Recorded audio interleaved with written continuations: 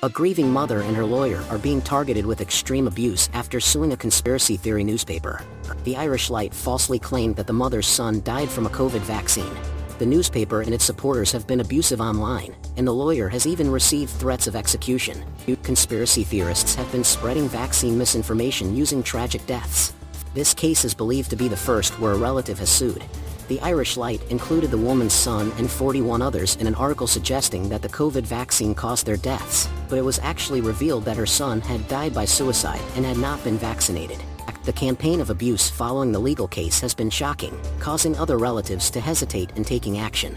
The woman and her lawyer are pursuing a civil case against the editor of the Irish Light for harassment and defamation.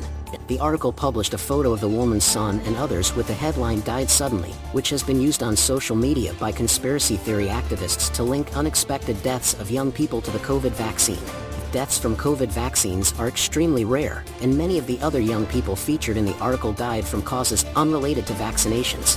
The woman says that the Irish Light did not contact her for comment before publishing the article. The legal case is not seeking retribution or compensation, but rather aims to protect the integrity of the woman's son and her family. It has been funded through donations and pro bono work.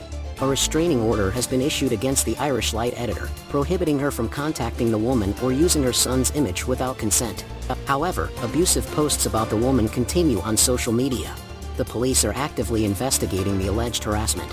The Irish Light has not responded to requests for comment.